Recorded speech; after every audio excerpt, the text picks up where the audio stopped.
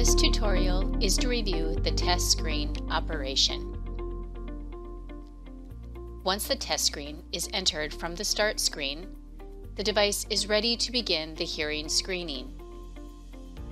The name entered or selected from the start screen is listed in the top right corner. When Quick Start is selected from the start screen, Unknown is displayed. The protocol selection is made with the drop-down. The selection can be made up until the first response is stored. The back arrow will return to the previous screen. When results are stored, a confirmation box confirms abort screening and all results are deleted. The middle section of the screen displays the frequencies and the screening levels as defined by the protocol, and will display results as the screening progresses. The active frequency is highlighted by the blue box, but can be changed by tapping on a different frequency. The ear selection displays the right ear as the active ear upon entry into the test screen and indicated by the red shading. The left ear displays blue shading when active and can be selected by touching the box. The noise level is monitoring the room noise and displays results captured, the red bar displaying when any one frequency is outside the acceptable levels. The screening can continue regardless of the noise level, but allows the screener to monitor the room environment and halt the screening or attempt to quiet room activity. The room noise is based on the standards selected in the settings. The response is an indicator for when the optional patient response accessory is used by the subject.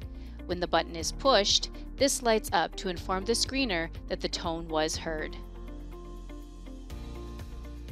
Conditioning allows presentation of tones at elevated levels. The arrows change the level, which are displayed in the circle. Press the conditioning button to present the tone. The frequency box turns green with tone presentation. The conditioning level will present up to 100 dB. This level is reserved for those conditioning situations when the headphones are not on the subject's ears, specifically when conditioning younger children or subjects in a small group where more guided instruction is required. Once this level is selected, a warning will display for the screener to confirm.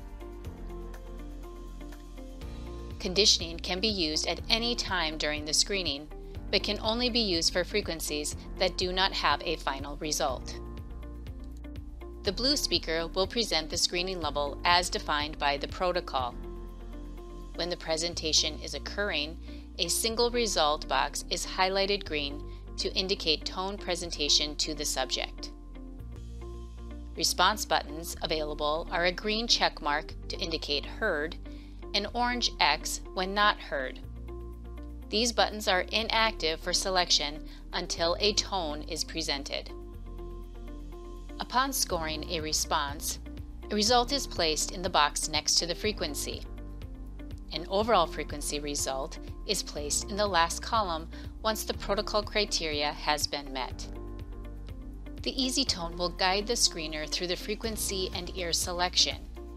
This means once the criteria has been met for the individual frequency, the easyTone will automatically move to the next frequency.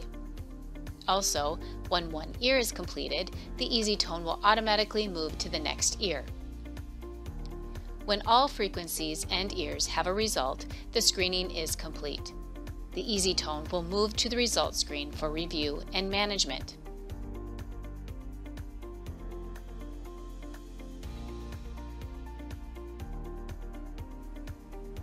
Stop Test allows selection of a screening result before all frequencies or ears are complete. Once selected, a pop-up box is displayed to provide a reason.